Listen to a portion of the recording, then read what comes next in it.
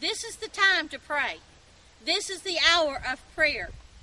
The people of God, I am bringing this to you today and asking you and beseeching you to pray. Our nation needs prayer. The world needs prayer. There are lost people that need to come to Jesus. There are those that are sick and dying that need healing in their bodies. Our government needs prayer. In 2 Chronicles 7:14, the Lord gives us a commandment. He gives us a commission, if you will. And he says, if my people who are called by my name will humble themselves and pray and seek my face, woo, hallelujah, and seek my face and turn from their wicked ways, then will I hear from heaven and will forgive their sin and will heal their land. I know that our land needs to be healed. Also, you see behind me a beautiful church building with a beautiful steeple on the top. This is just a building. The people of God, that's the church. We are the church. We are being told to pray. In Matthew and in Mark and in Luke, Jesus said to the Pharisees, my house shall be called a house of prayer, but you have made it a house of thieves, a den of thieves. And Jesus was instructing his disciples, and he was giving us, he says, pray. Pray, my house shall be a house of prayer. And that we're not to make it a house where the enemy can break in and steal, kill, and destroy. Our house needs to be a house of prayer. In Ephesians chapter 6, verse 18, the last piece of the war armor is prayer. He says, pray with all prayers for the saints of God.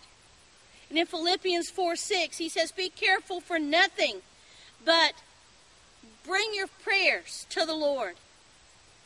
Bring your supplications bring your intercessions to the Lord. And this is something that as we do this, as we pray, the Lord will open up heaven. Hallelujah. That's what he told me this morning, that prayer opens up the heavens or the supernatural realm, and God can reach down and heal our land. He can fix the government. He can fix the economy through prayer. In 1 Timothy chapter 2, we are told to bring our prayers and our intercessions, especially for those in authority. Those that have authority in this land. We need to be praying for those in authority, those prime ministers, those government officials, those ambassadors. We need to be praying for those presidents. We need to be praying for our local government, in our state government, and in our church government. We need to be praying. My house, he says, shall be a house of prayer. And when the heavens open up, just like Ezekiel, he saw the heavens open up and he saw visions. And God wants to give you visions. And God wants to show you things to come. And Jesus, when he was baptized in the river Jordan, the heavens opened up and Jesus saw the Spirit of God like a dove come and light upon his shoulder. And then the voice came. When we pray, heaven opens up and God enters into our situation.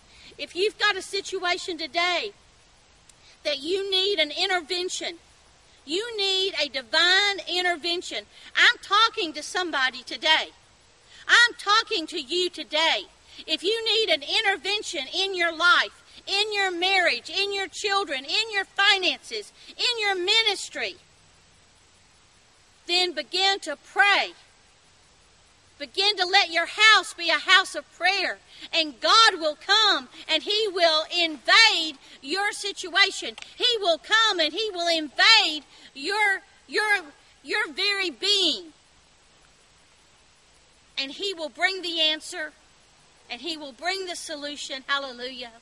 I pray for you today that your land be healed as you begin to pray and seek the face of the Lord, and that you turn away from your wickedness and you turn away from any evil, that repentance will be given unto you, and that as you begin to repent and the refreshing will come, that the heavens will open up to you and God will invade your situation. I pray for those that have sickness in their body. It cannot stay there today.